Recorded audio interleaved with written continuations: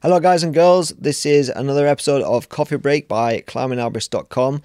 So got some really great comments from the previous episode, and it really gave me some food for thought on the next topic and topics for the future. So keep those comments rolling in on either this video and comment on the topic in this video, or even comment on what you might want to see on future episodes of Coffee Break. So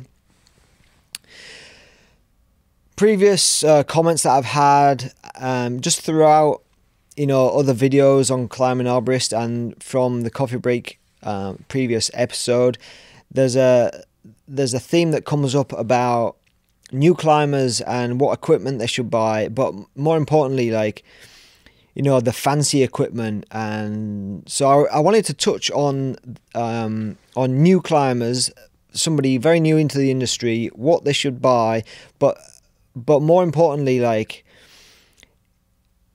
this is about kind of ignoring all that social media kind of stuff, ignoring all the fancy flashy gadgets that are out there that you're going to see just posted all over social media. Because the thing is, when new shiny equipment comes out, everybody posts about it because it looks cool, it makes for a good photograph. People with new equipment want to show off their new equipment, so it's it goes without saying that you're going to see it all over social media. But that can be quite distracting and leads somebody who's not that experienced kind of down the wrong path, thinking, oh, all these arborists, all these great arborists have fancy new gear, and if I want to be a great arborist, I've got to have the latest thing, the rope runner, the akimbo, the zigzag, chicane, and even when it comes down to other pieces of equipment like the captain hook or pulley saver, the new Petzl eject, all these kind of things, they're really, if you actually sit down and think about it, it's not necessary for a new climber. So my personal opinion and suggestions, if you're a new climber, say you're less than a year in, or maybe you're 2 years in but you don't get to climb that often, so you're still very new to it, don't have that much experience. It's all about learning the fundamental techniques, and that might not be, you might not think that's very glamorous. You might not think that just using basic setup is glamorous, and you can't post it all over social media, you can't tell your mates that you've got the a rope runner or something. But that's how you develop the skills. And as a new climber, you don't, or well, most of us as new climbers don't have money to throw around. We don't have like hundreds of dollars to be spending on a rope runner, or hundreds of dollars to be spending on an akimbo, when you don't actually know if you're going to be able to use it efficiently. And like, as a new climber, those kind of devices, they'll feel very jerky and it won't run smoothly. Like, so my advice would be, get a simple setup, like a hitch climber pulley, some good hitch cord. I think it's really important to learn stationary rope technique from the get-go now. So a rope wrench is pretty much the cheapest way you can go to be climbing stationary rope technique. Spending money on one decent rope that will do an all-round climbing, good lanyard setup, but it doesn't have to be expensive. You don't have to be going out and buying the ART positioner or anything like that. It can be a simple micro pulley and some friction cord, just a nice lanyard setup. So I think really important would be to have like a good footer sender, something like Petzl Pantin or the CT. So good foot sender, hitch climber pulley and hitch cord setup, because as a new climber you don't want to rely on, say you have a zigzag, that means you never tie in a hitch. Whereas if you're using a hitch climber, hitch cord, you're tying VT or XT or distal, or you're kind of mixing it up, and you're getting that feeling of like what hitch cords work and what hitch cords, you know, like feel a bit stiff and a bit jerky, and so you're gaining all these different types of experience from using the hitch cord. And then when it comes to setting up like a mechanical advantage on the fly, you've got the ability to, you know, tie prussaks and tie different hitches and all that kind of stuff.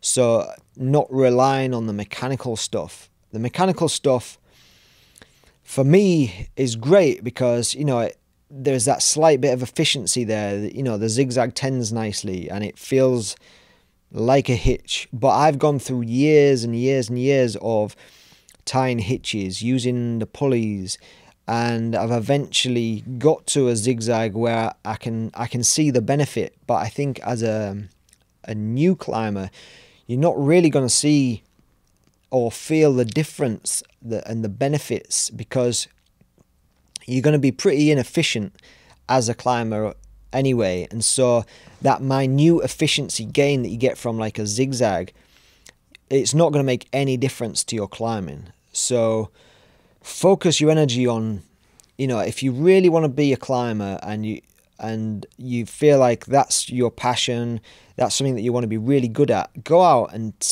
spend the time in trees in your own time, learning and getting as much information, because like I say, it might not be the glamorous side of tree work, but learning those fundamental skills using quite basic equipment is really where you're gonna like elevate big time. You're gonna grow your skills, you know, exponentially with putting in that effort, learning from colleagues. And it's not going to be by buying an akimbo, or it's not going to be by using a pulley saver as opposed to a ring and ring friction saver.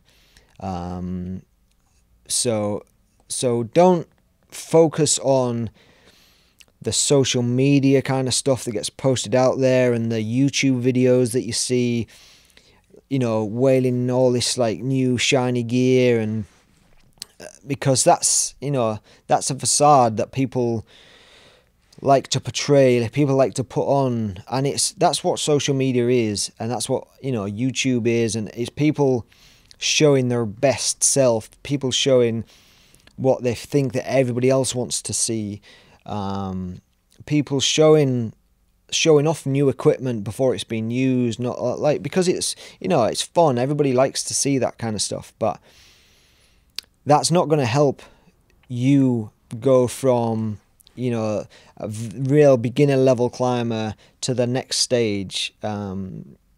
That's not gonna help things. So, you know, my bit of advice is just stay simple, keep it, you know, try and separate yourself from all that social media noise when it comes to shiny new toys, and don't feel like you need to have the latest equipment. And I'm not saying that I don't think it's beneficial. I definitely think when you get to a certain standard, using those bits of equipment, there is a real time and a place, and you'll find them more helpful, more efficient, but you need to know how to use them well in order for them to be useful. And it's like, so take for example, you have Scott Forrest, who's, you know, multiple time world champion tree climber, won the Red Bull tree climbing competition, all that kind of stuff, and he'll climb on the zigzag moving rope system. But if he were to climb on a Blake's hitch or Prusik loop using a ring and ring friction saver, no foot ascender, no nothing, he would be better than 99.9% of people still with that old school equipment, you know, using the most basic of harnesses and just not using any of like the latest technology in tree climbing equipment. He would still be better than nearly everybody on the planet when it comes to tree climbing and moving around the tree, being efficient at it. So you know, someone like Scott, who's got lots of experience, he'll use the equipment that makes it most beneficial for his body, for his joints, to make it last longer, to make, you know, his career last longer, to make it easy for him, to make, like, everything like that. But what I'm saying is he's got those skills already. Those skills aren't because he's climbing on a zigzag. He doesn't become like this insane world-class tree climber because he's climbing on a zigzag. He is a world-class tree climber, and he's just using these bits of equipment that he likes to use the best. And, you know, so just think, as a new climber, learn what you can from everybody around you.